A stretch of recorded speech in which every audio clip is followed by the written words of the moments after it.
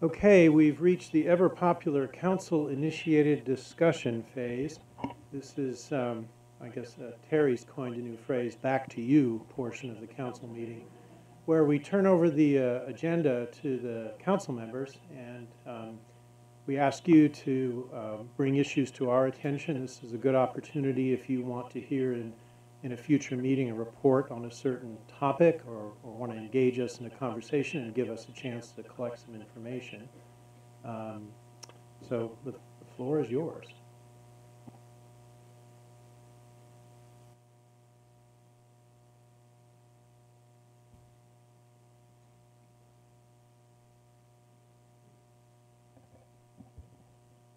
Any topics you want to hear? We try to anticipate in thinking about speakers and thinking about things to cover, looking ahead to February. Anything brewing?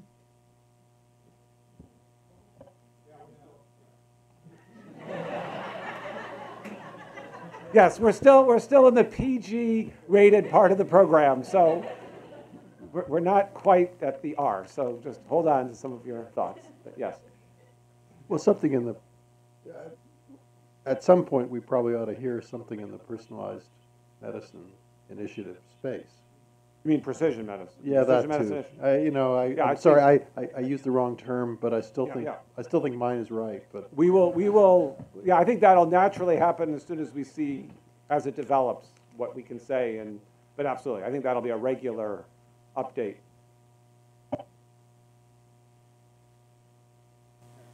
I was going to make the same point, but I think, and maybe this is what you're meaning, but moving beyond the obvious and the cliche is what can NHGRI be doing?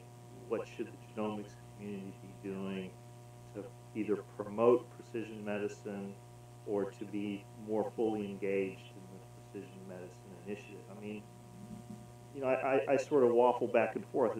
Someday, this is what we do in terms of genomics and medicine, so it's not exactly new. But on the other hand, it's a wonderful opportunity for us to move it forward. And so whenever it comes up, it just seems like we should focus more on the role of NHGRI and the role of genomics in general in precision medicine, because my guess going forward, we're going to hear a lot. There's more to precision medicine than genomics, or I hope there is. Absolutely, a lot more. But on the other hand, we have a responsibility around this table to this institute and see what we can do to help promote this initiative. Amy? I guess we haven't heard from the large-scale genome sequencing centers since they've kind of been retooled, have we? Well, they're about the largest centers are going to be a topic for discussion at the closed session of this meeting. Okay. So. But I mean, beyond, down the road. Down the road. Probably February might be too soon, but yeah, we'll obviously want to keep updates about them. Yep, Val? Let me just, but Amy, are you thinking more about for us to bring you an annual report from the common disease centers? Would there be value in doing that? No, but maybe. Mike. Well,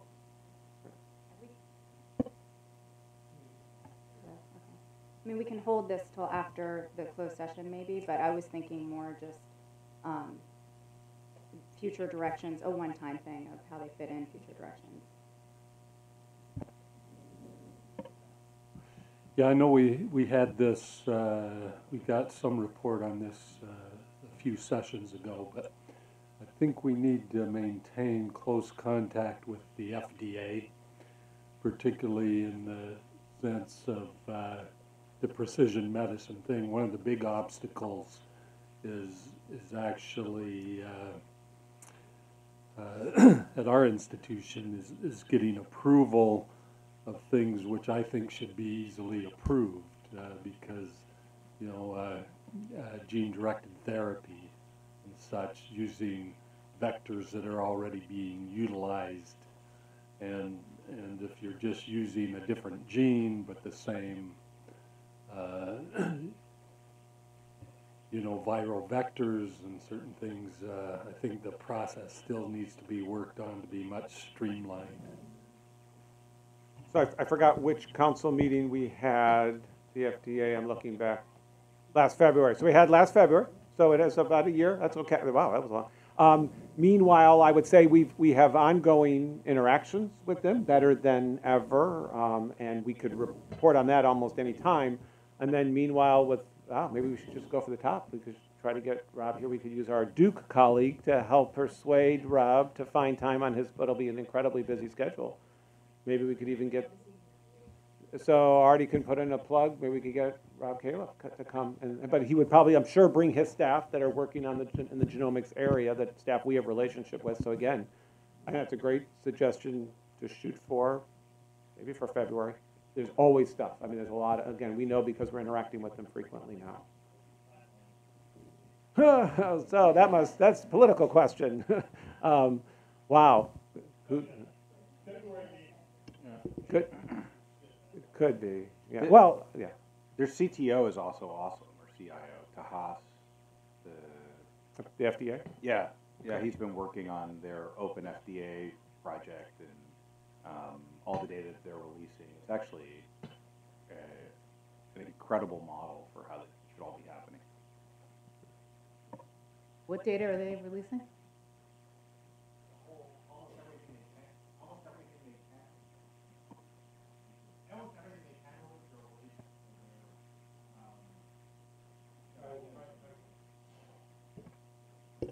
All right, is that better? So they're trying to release as much information as they can that isn't, privileged information from the filings, but they've got, a ton of adverse drug reaction responses that they're releasing. It's a pretty interesting data set. Open FDA. Yeah, there was an article coming up describing the whole process. Should be out this month. I don't know. I seem to remember maybe February we talked about the SEER RFA, and I would like to hear an update about the status and the outcome of the review. So that will be reviewed in the fall, and it will be coming to February council. So it won't probably be for next council meeting, but once we have a new director for NLM, it would be great if we could get them to come to council to give their vision. Right, so certainly I completely agree with you. I think unlikely May, it's hard to say. May would be unlikely, maybe possible, certainly not February. I would say the same thing about the directorship of the Precision Medicine Initial Cohort programs. It's acting director now, but I mean, that search is going to start at I'm sure it'll be also placed in a very fast timeline, but both of those would be extremely appropriate. Are there any other, thinking about it, are there any other institute directors? Are there any other leadership positions at NIH? I'm just trying to think out loud. I mean, we can be monitoring for this as well, but if people you want to hear from that we could be inviting, those are easy, the locals, yeah. I would actually like to hear from the director of NIMHD. That's a great suggestion, brand new. I've only been across the room from him. I actually haven't even met yet, but he's coming to see me. I think we're going to arrange meetings. He's going to come around, but he's only been on the job, I think, 2 weeks, 3 weeks. That's a great suggestion. Yeah. Bob? I was going to suggest we hear the director of NIMHD. That's exactly what I was just about to suggest. Great minds think alike. And I know Alicio Perez-Stablos pretty well. I bet. From UCSF. And it actually leads to something else, which is this is not very well formed in my mind. I'm not sure how one would go about this. But thinking about precision medicine and the genomic medicine work group, there is a certain amount of pushback against genomic medicine and precision medicine out in the academic community from people who are really, really focused on the social and behavioral determinants of health, and also people that are really public health focused. And I really think that some sort of a meeting of the minds between precision medicine, genomics, and social behavioral health and public health people, because I actually don't think they're antithetical at all, but it's being posed as being possibly I'm interested in hearing you say more about that. I mean, I'm curious how that view comes in, how you have that view. How I have the view what? That there's a disconnect or tension between public health researchers and precision medicine. I guess I wouldn't see it that way at all. Yeah, I guess I get the view, particularly from public health researchers and social behavioral determinant researchers at UCSF, who said to me things like, you know, this is really a lot of resources being spent on stuff that affects a very small number of people, and yet we could use these resources much more effectively if we studied things that involve many more people at the same time, and also that it's an overemphasis on genetics and genomics as a determinant of health, and that there are many other factors that are as or more important that we're not spending money on, so that kind of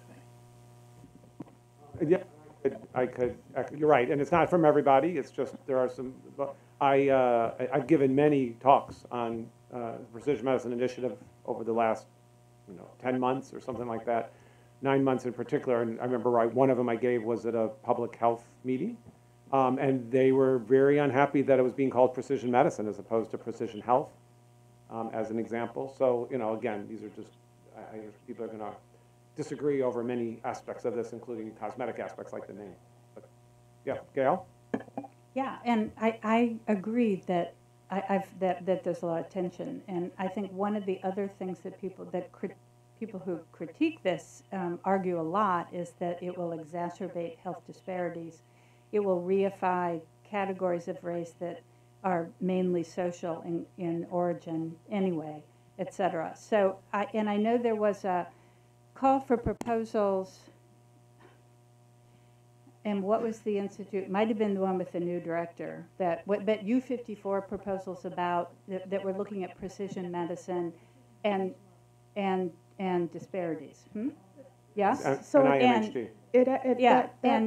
Oh, sorry. But I just wanted to say that I imagine that those will be reviewed and maybe even some awards made before the next meeting, but maybe not. But I guess there's a lot of energy in the community about sort of addressing this in a really thoughtful way, addressing the ethics of it, addressing some of the critiques, and it would be nice to hear about genomics and health disparities in the context of precision medicine. And go ahead, you had a response.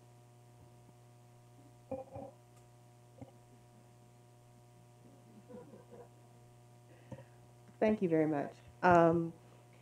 I would just echo that. I think it's really important to have people who have diverse views about it. I think just as there are people who might criticize it and be critical of the focus on genomics and sort of the way in which it might be conceptualized and operationalized at different institutes, I think the U54 in particular really encouraged a wide range of disciplines to be engaged in the precision medicine effort. So I think it'd be really timely to have that director and someone who works in the space of genomics and health disparities come and present. So one suggestion along those lines, and I for one, am love precision medicine, what I'm very interested in. Also very concerned that precision medicine could widen health disparities, right? Like all kinds of technologies can, and so I think it's a really important problem, and it's one of the things that we spent a lot of time at the meeting that Vince organized last week. So one potential strategy is to kind of understand where our colleagues in population health are coming from, right? They're getting attacked in lots of different directions in terms of their funding. The National Science Foundation, those that receive funding from National Science Foundation, is constantly under attack for behavioral research, and so they look at those of us who do genetics and precision medicine and say, how come those guys are getting all the resources?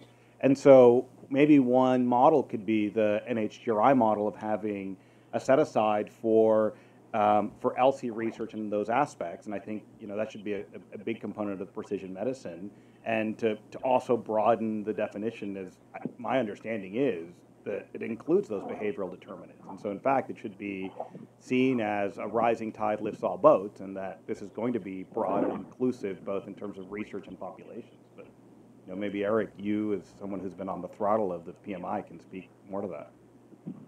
It is absolutely intended to include that. Jay, do you want to make a comment as a member of the working group? I mean, there was plenty of discussion about of social determinants also being factored into the precision medicine initiative in addition to genomic data of various other. So being socioeconomic, kind of? Yeah, so I think there was, throughout the entire process, there was, I think, a constant sort of awareness of the possibilities of this increasing disparities and issues like that, and the notion that it was something that we not only had to be cognizant of it, but also build in kind of a response in the way this was structured. You know, how that comes to be executed, I think, remains to be seen. But maybe the Pony Express hasn't brought it out to the West Coast, but you know, on our side, I definitely have gotten a lot of concerns from colleagues also at Stanford on the population health side about, you know, how could this, you know, could this precision medicine initiative end up, you know, sidelining a lot of the things that they think is important, and I think it's a mistake. I think they're intimately aligned, right?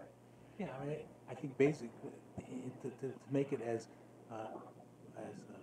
oversimplified as possible, you talk about N of 1 studies to a population health researcher, and they look at you like you're a lunatic. I mean, how can you do an N of 1 study on anything?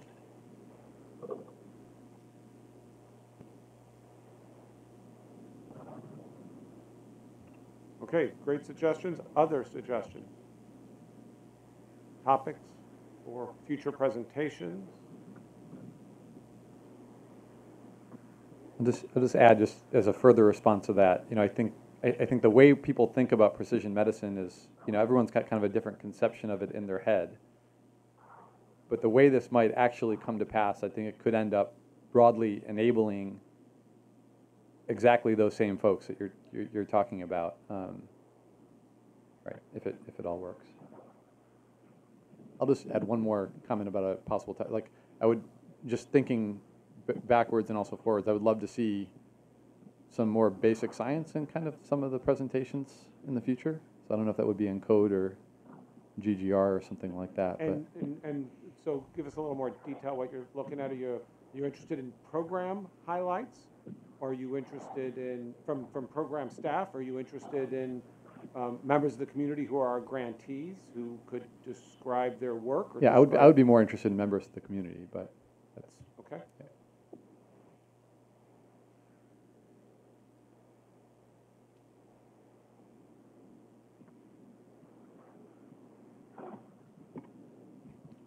Okay, we just need to get you started, and then it's hard to stop you. So thank you very much.